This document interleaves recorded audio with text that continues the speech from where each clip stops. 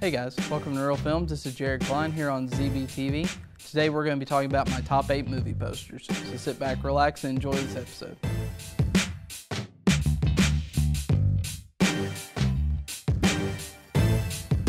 What makes a good movie poster? That's different for everyone. I think a poster should really be a summation of what you're going to see, or something that gets you pumped for the film. I'm going to tell you what my top 8 movie posters are and what makes them so cool. Number 8, Ghostbusters. While I personally may not be the biggest fan of this movie, I really dig the poster for one main reason. It tells you everything you need to know with one image. You'll notice this is the theme throughout this list, but this particular poster is interesting because of the art style and the way the patch is drawn. It just really tells you this is going to be a fun action movie. Who you gonna call? Ghostbusters! Number 7, Batman from 1989. Probably the best example of in-your-face within the movie poster world. This bad boy hit the streets back in 88 or 89, and it was sure to grab the attention of all who saw it. Since it was the first attempt at a serious live-action Batman, this poster had to be enticing, and what better way to do it than a BAM! In-your-face shot of the Bat emblem. Now I can even hear Danny Elfman's iconic score. Number 6, The Godfather. From the fantastic logo that highlights the main theme of the movie to the red rose on Don Corleone's jacket, it's simply fascinating to see this poster, and it instantly intrigues you and pushes you to watch the film. And this film is considered by many to be one of the greatest ever made. This poster spotlights the lead of the film, Marlon Brando, as it should. It stands as a reminder that minimalism can certainly help sell a film when done correctly. Number 5, Mission Impossible: Rogue Nation. The newest entry on this list, this poster is a great callback to the action movies of the 80s and gives us great glimpses of the action to come when watching this film. The biggest figure is Tom Cruise's Ethan Hunt, obviously, and it's letting the star power shine. But the rest of the cast is given their due in this poster that is equal parts clean and simple, as well as action-packed and enticing. Number 4, Lord of the Rings: Fellowship of the Ring. While Return of the King will always be my favorite movie of the series, Fellowship without a doubt has the best poster. The rightfully so concerned look on Frodo's face says it all about the upcoming tone of the movie. We see all the epic shots of the supporting characters lined around him, and an epic picture of the enemy Nazgul at the bottom, signifying the threat to come. It's just a great poster for a great movie. Number 3, Jurassic Park. Okay, truth be told, the quality of how this movie turned out has a lot to do with how I feel about this poster. But still, the mystery of what we're about to see is never blown by this poster, because it sets us up with the perfect tagline, an adventure 65 million years in the making. We see the silhouette of T-Rex bones and the title like Jurassic Park, and that's all we need to know to understand that this movie's gonna rock.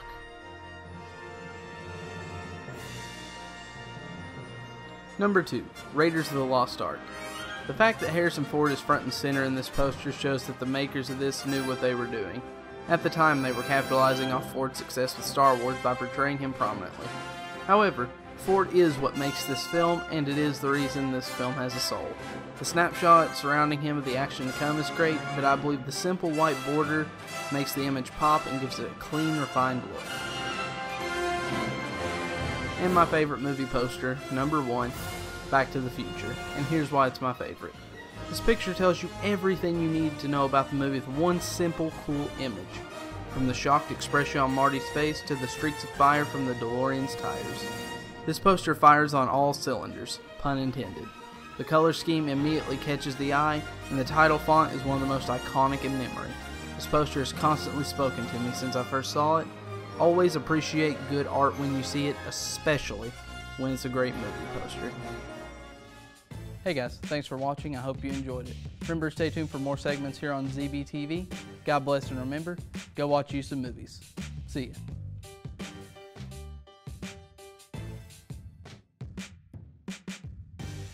Hey, welcome back to Tomato, a show where we talk about upcoming movies and decide whether or not they are worth our time at all. Here with me today, we've got Keith Williams, Hannah Hardwick, the lovely Angel Fox, and That Alex. guy. That guy. Alex. That guy. Alex Cottle. Yep. Anyway, all right, first on our agenda, The Jungle Book, the new pseudo-gritty, Life of Pi looking remake. Yep. It looks a little bit like Life of Pi. If only just because of the Indian kid. Well, Just be honest here.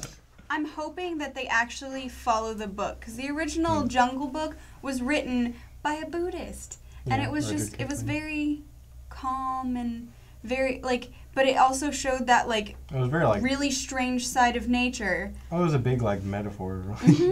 But, yeah. I kind of wondered why all the animals are larger than life in size. Because if you see the little boy and this is the animal, I'm like, Well, does that even happen in real life? Well, I mean, tigers are that big. Yeah, Tigers tigers are gigantic. But yeah, like especially around India.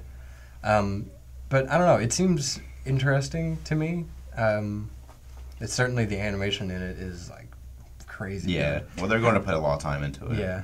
Oh, it seems like they already have. Yeah. And Already Bill so- Murray as Baloo. Yeah. Well, they got Just Bill pretty Murray, cool. Scarlett Johansson, Christopher Walken. I think Christopher Walken's the Is he Shere Khan? I hope he is. yeah or That would be hilarious. I just hope this comes out really Yeah. good. I just It's I so just, nice to see you. I just want the orangutan song. That's all I want. It It won't that be was in written it. by Terry Gilliam. Really? Yeah, that's cool. Oh. Anyway. I want the bare necessities. It's the bare necessities, the Which, sweet like, and simple necessities. I know with the Cinderella one, they put a lot of like kickbacks to the older like classic Yeah. Disney Yeah. movie, so they may not have any like music that at all, and they may wait to the credits again. Like, it doesn't look to me like the kind of movie that's going to have any music, especially No. since they didn't have any in the like previews at all. Which I Yeah. like because it's like Yeah. action packed, like with all the apes Oh, coming it seems out. like it seems like legitimately like the old Jungle Book, where it's Yeah. kind of actually sort of gritty and sort of like They're taking it almost serious. artsy, I guess. Yeah. I don't know. I really hope they do a good job, because for me, the Jungle Book is kind of a little tiring. and I think Because there's like 4 or 5 other versions out there. I'm like, this is getting tiring to me. How many Jungle Books do I have to see? Yeah. Don't get me wrong, I love Maybe the it'll Jungle be Book, the but I've definitive seen one. every single one. Yeah. I'm hoping this one's definitely earmarked for success, because it's executed well. It's Seemingly, seemingly executed well from what footage has been released, and if it does follow the book, I think it would be really promising. Well, it's just really hard with these kinds of movies because you can never tell just Yeah. from the trailers alone, because that's what a trailer's supposed to do, is get you to go to the movie. Yeah, So- give you some mystery. Yeah. So I can see it being good, and I can also see it being really bland. like It's a cruel tactic to be like, oh, I hope this is good, so I'm gonna go see it in hopes that it's really good, and then it be absolutely just bland and terrible and Yeah. thoughtless. I mean, it's like it's a pretty picture to look at, but there's no substance. Yeah. Right. Next on the agenda, we've got Huntsman. Huntsman, the new Huntsman that sequel to that great movie that everyone loved. Actually, I think it's a prequel. Is it a prequel? Is it yeah. It might be a prequel. It is a prequel. It's a prequel. Because that one... the Queen. She's alive. Yeah. Ugh. You can see how enthusiastic we are. Yeah. Where did the second queen come from? Charlize Theron needs to stop. Yeah. It's a prequel, so she's the same one as she was. It's the same before. one, yeah. They had to bring her Less back. milk covered in her. Maybe it'd be like the opposite of the Star Wars movies where the prequel's actually good. Maybe. No. no.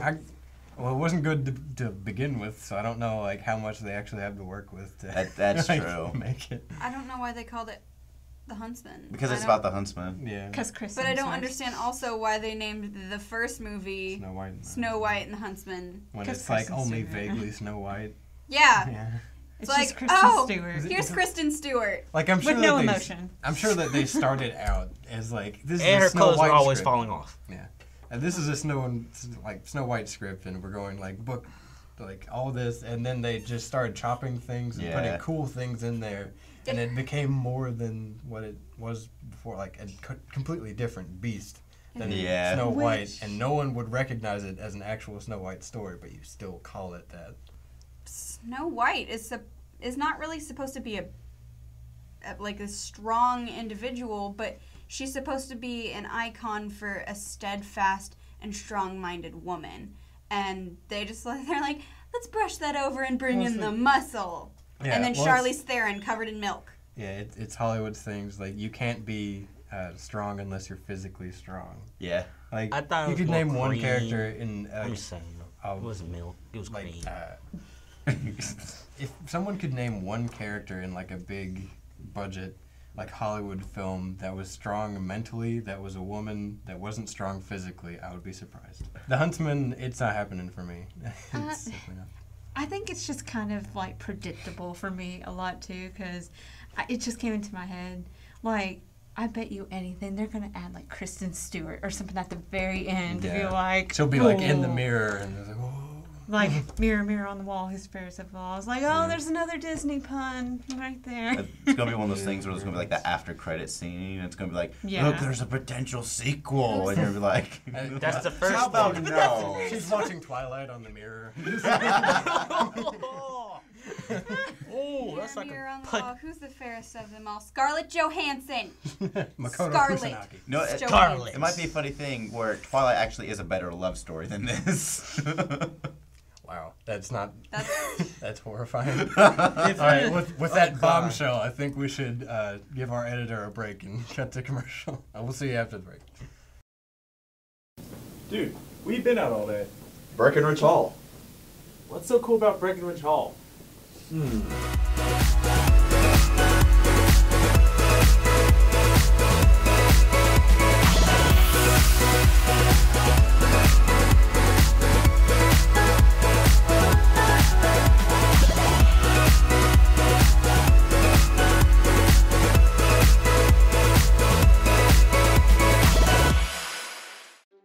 Hey there, ever wish you knew how to control fire? Or had a mini version of yourself? Or you could be anywhere you want with the snap of your fingers? Well then, become a part of Convergent Media. For more information, go to moreheadstate.edu/convergentmedia. Hey, welcome back to Tomato. Let's talk about some film. I guess our last one's Amityville: The Awakening. Has anyone got any like first impressions about that one? I'm just like, shake it up, because Bella Thorne. Disney. It's made by the same people that did Insidious, who have been on a slow but steady decline in my eyes, but are still decent. Insidious, Insidious. I love Paranormal Activity, Sinister, all that fun. So it started down here at Paranormal Activity, and then went up to Insidious, and then it's slowly going down.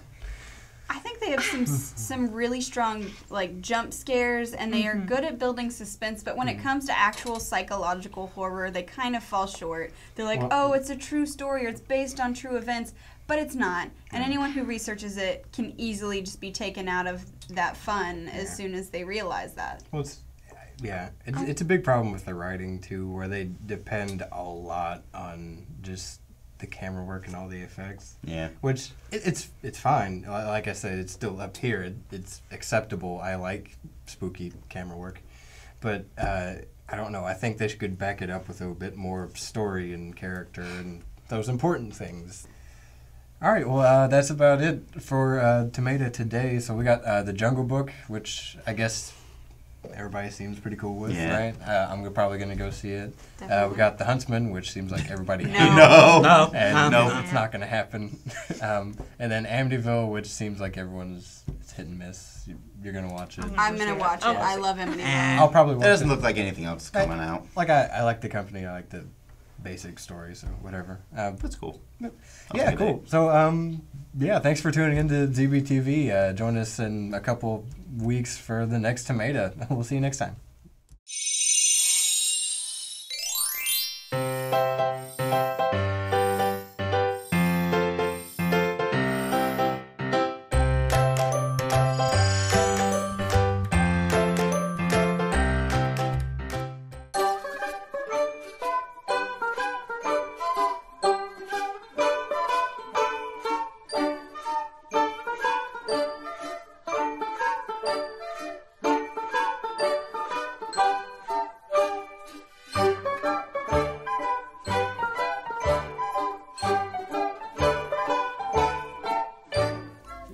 And welcome to Keyframe. I'm Carrie Maynard. And I'm Angel Fox. And today we are talking about the amazing world of Gumball.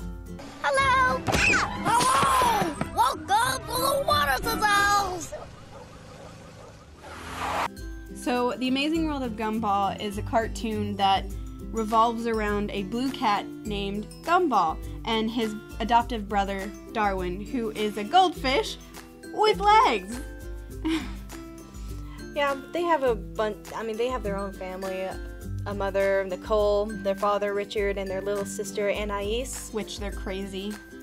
Absolutely insane. They have their own fantastic moments and their own character, but the show mostly revolves around just Gumball and Darwin and their shenanigans, their everyday lives with school, love, and destroying half the city. The multimedia look of the show is ultimately one for really interesting visuals, but two for the convenience and creativity of the studios who work on it. Do you think with so many different styles and ways of doing things that it wouldn't really come together? Yeah, it would like mismatch or something like that, but it really doesn't. Oh, it flows together perfectly. Nothing is out of the way or looks weird. It all is very colorful and very smoothly animated, and just the way they kind of put it together really does make it its own little world. Yeah, especially they take such care and detail for each character, no matter if it's like a initial character or like a secondary character. It's always going to have that same intricacy, it's always going to have that same detail, it's going to have a backstory. The modern humor in it is just, it's really great, and you can get this deadpan humor, you can get like even sadistic humor. It's a mix of all kinds of different humors, like they kind of alternate. It's like slapstick, visual gags, and then some of the humor is strictly in the dialogue itself. 3, 2, 1.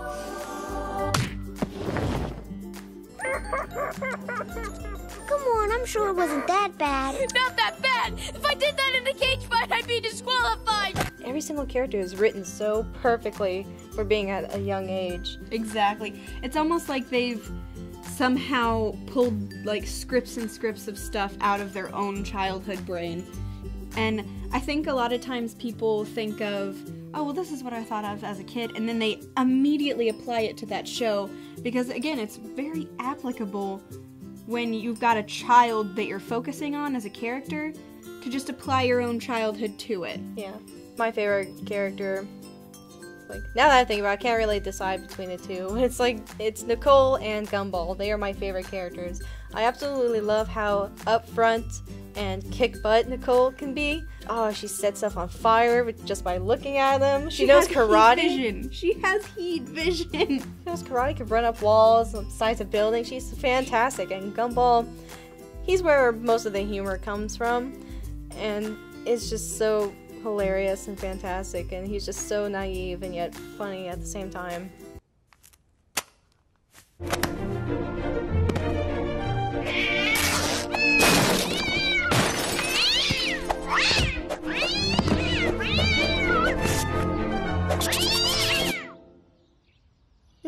This laser pit is garbage. I have two favorite characters as well. I really like Penny. I know at first she seems like this just, oh, girl next door, really innocent and all of this stuff, and just not as 3D as some of the other characters might feel in personality. Literally. But it makes me so happy that she's got something under her shell. Like, she comes out of her shell, and she's this cool, like, fairy magic shifter. It's so cool. It's just how you feel. And this is how I feel.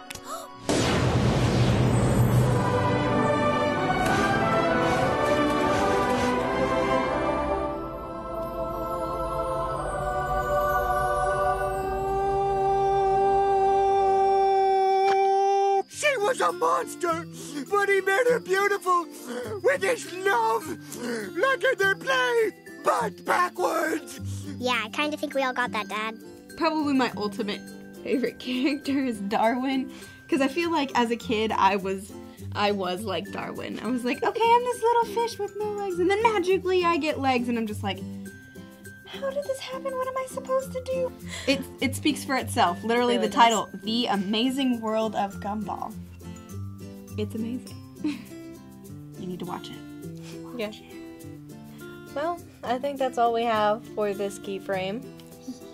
Join us next time where we will actually be talking about an anime on keyframe. One Punch! One Punch Man. Alright, join us next time on ZBTV and go watch you some cartoons.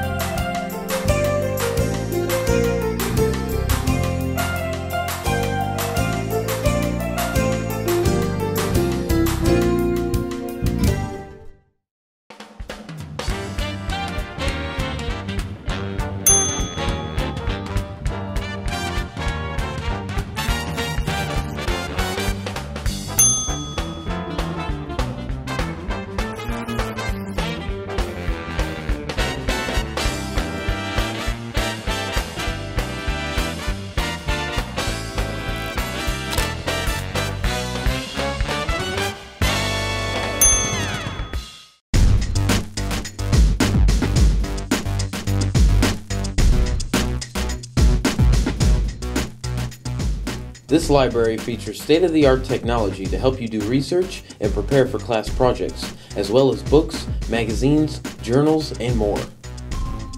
The library staff can help you do research and find needed resources. It also offers quiet study space, collaborative workspace, presentation preparation area, and a coffee shop.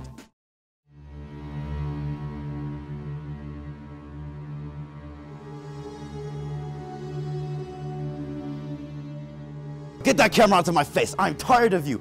All of you are exactly the same. Every single one of you. I am tired of Sid Gray, and I'm tired of his stupid little fangirls coming out of nowhere. Listen here, little girl. You have no idea what good magic is or anything. You and Sid Gray are just a bunch of freaks.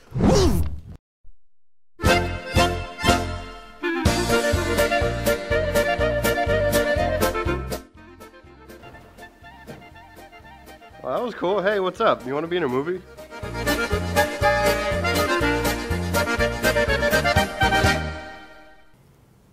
I don't want to do this. I'm just going to ask you a couple of questions. It won't take long.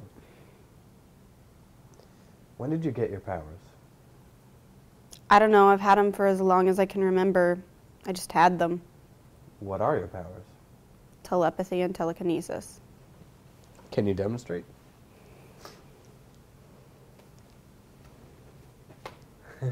Surprised Professor X hasn't called you yet. That's not funny. Just trying to lighten the mood. My mom used to hit me because of these powers. Lock me up in a room and wouldn't let me eat for days. Oh, I'm so sorry. I'm just kidding. Just trying to lighten the mood. Well, so your mother didn't abuse you then? No, she did.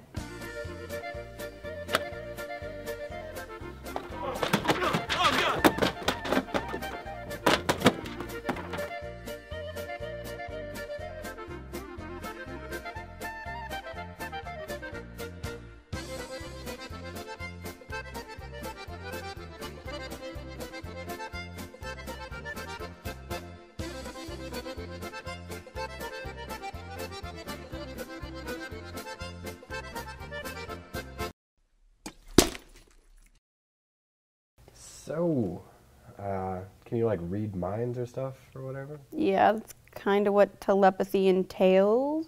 That's freaking awesome. What? What? What did you just say? I said that was awesome. No, you called me a freak. What? No, I didn't. Yes, you did. I am not a freak.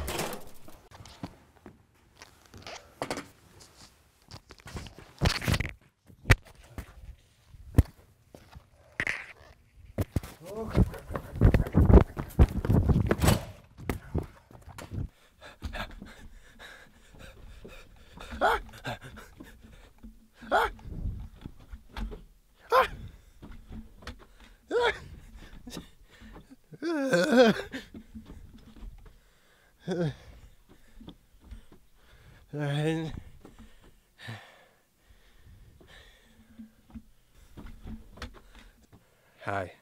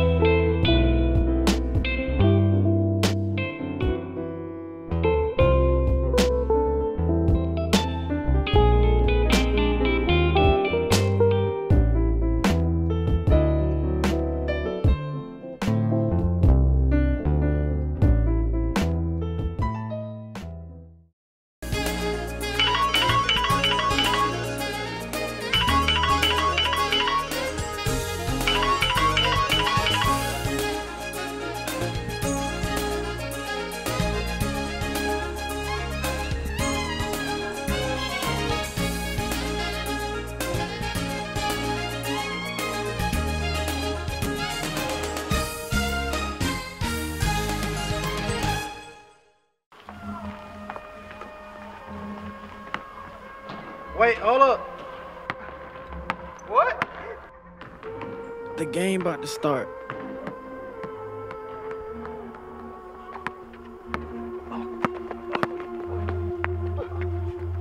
Hey, y'all, the game about to start.